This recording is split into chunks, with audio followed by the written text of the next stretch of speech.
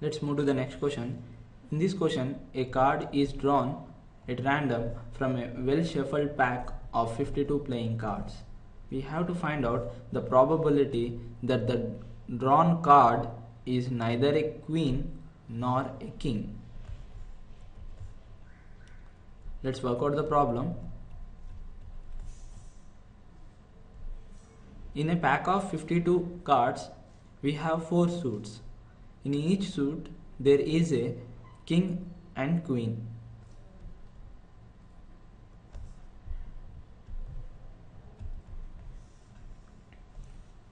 From a pack of 52 cards,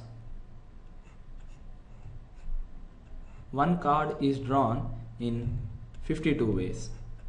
So the total number of outcomes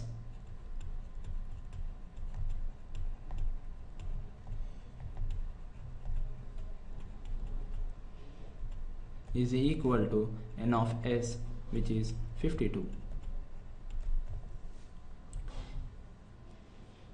Here, to find the probability of the drawn card is neither a king nor a queen, we first find out the probability that the drawn card is queen and the probability that the drawn card is king. To do that, we have 4 kings and 4 queens in a pack of 52 cards. If we take A is the event which denotes the card is king, then the number of possible outcomes to the event A are 4, and the probability of event A is number of favorable outcomes to A, which is 4, to the total number of outcomes, which is 52. Both numerators and denominators contains the same factor 4. On dividing both with 4, we get 1 upon 13. Similarly, we denote B is the event which states that the card is queen.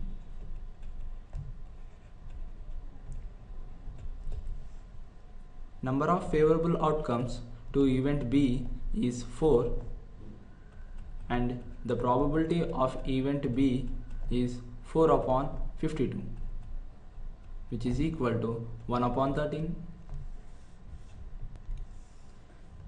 We have the probability of king and probability of queen is 1 upon 13.